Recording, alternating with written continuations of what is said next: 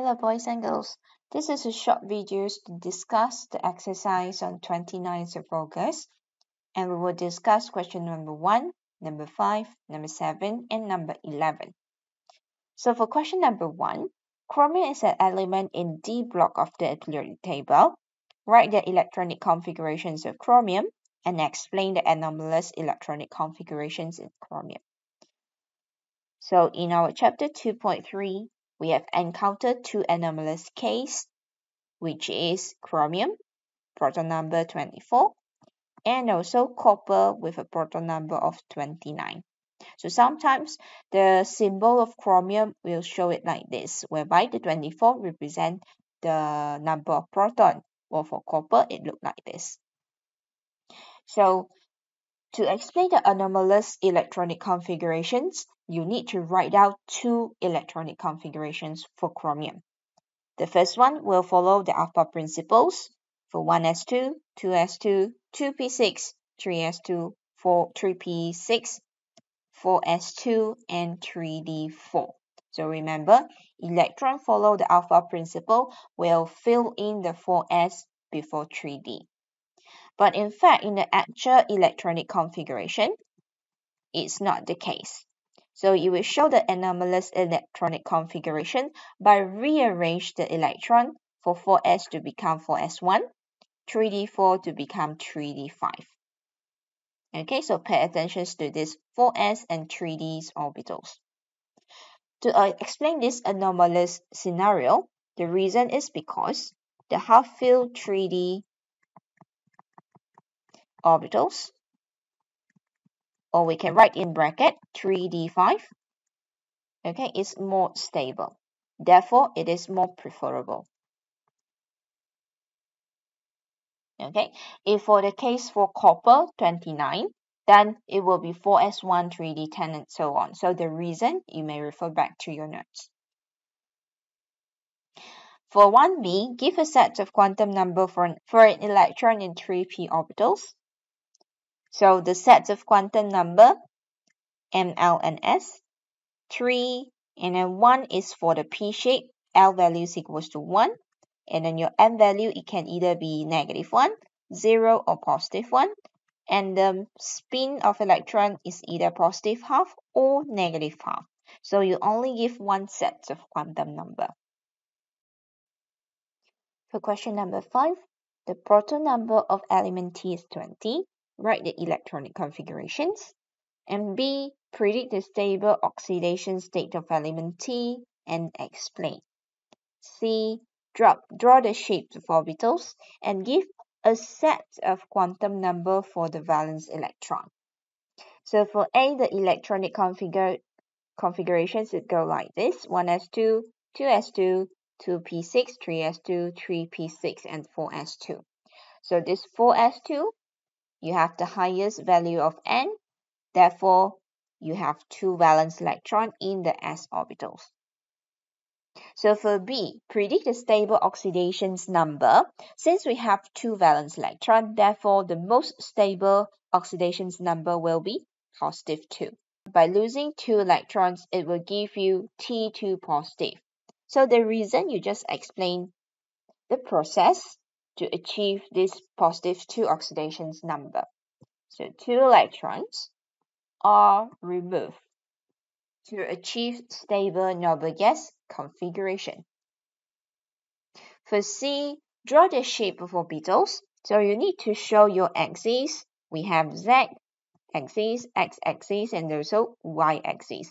So the shapes of orbitals refer to the valence electron. So since we know valence electron fall into 4s orbitals, therefore you have the shape of a s orbital, okay, which look like a circle. And give a set of quantum number, NLMS. We got values of 4, we got 0 for L value, and the M equals to 0, and your spin equals to +half or -half. Remember, only give one set of quantum number. So for question 7, the following sets of quantum number to represent the three outermost electrons of element Y at ground state.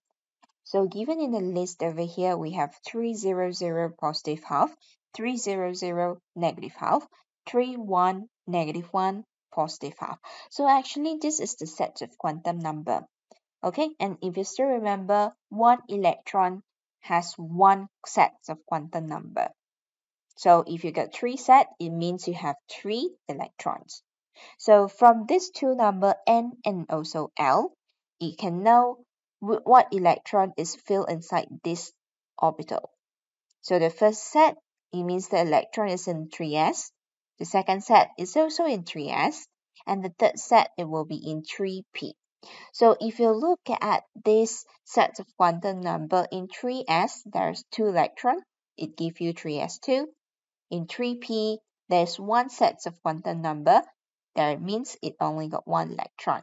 So 3 of this electron give you the valence electronic configurations of 3s2, 3p1. So for 7a, what is the maximum number of orbitals exist in the shell n equals to 3? So you have to list out. Okay, you have to list out all the values in the shell n equals to 3. When n equals to 3, L equals to 0, 1, or 2. Therefore, the n values when L equals to 0 is 0. When L equals to 1, M equals to negative 1, 0, and positive 1. When L equals to 2, M equals to negative 2, negative 1, 0, positive 1, and positive 2. So altogether, it gives me 1 orbitals from the 3s, 3 orbitals from the 3p, 5 orbitals from the 3d. Okay, so if you still remember, I'm going to change one colors over here. So this is your 3s. Okay, 3, 0, 3s. 3, 1 is 3p. 3, 2 is 3d. Okay, so the total values over here, the total orbitals inside 3 of this subshell is equals to 9 orbitals. So to answer your question, part A, maximum number of orbitals equals to 9. For questions B, write the electronic configurations of element Y. So since we know the outermost electron, there is 3 electrons until 3s2, 3p1. So the electronic configurations will start from 1s2, 2s2, 2p6, and 3s2, 3p1. So the clue in the questions is given here. 3 electrons situating at the outermost shell. Okay, so you will have the valence electron 3s2, 3p1. For C, draw the shapes of orbital for the valence electron. So the valence electrons over here, we have 3s2, 3p1. So that means you need to draw 2 orbitals. Okay, how to recognize 2 orbitals? So if we look at the orbital diagrams over here, 3s2, there's 2 electrons. 3p1, there's 1 electron.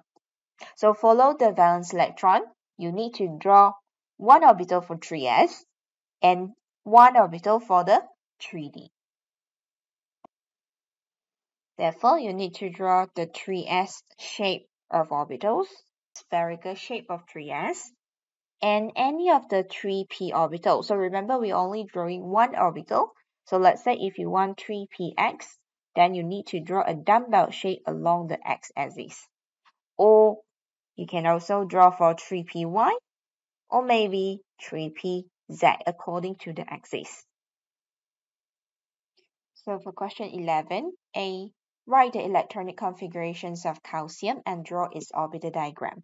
So given the proton number for calcium is 20, then you have the electronic configurations of 1s2, 2s2, 2p6, 3s2, 3p6, and 4s2. And the orbital diagram, it looks like this: 1s2, 2s2, and we have 4s2. For B, when a subshell is labeled 4D, what is the value for L and M? So for 4D, the L value is equals to 2, therefore the M value is equals to negative 2, negative 1, 0, positive 1, and also positive 2. Question C, the highest energy electrons in an atom Q has a principal number of n equals to 4 and angular momentum quantum number L equals to 0. What is the number of electrons present in atom Q? So the keywords over here is the highest energy electron. There is only one electron. And this one electron is in the principal quantum number n equals to 4 and the L equals to 0. That means this electron fall into 4s. Therefore, it gives you the valence electronic configurations of 4s1. Right, we need to come up with the full electronic configurations to know what is the exact number of electrons present. So 1s2, 2s2, 2p6, 3s2, 3p6, and 4s1. Therefore, the total number of electrons present equals to 19.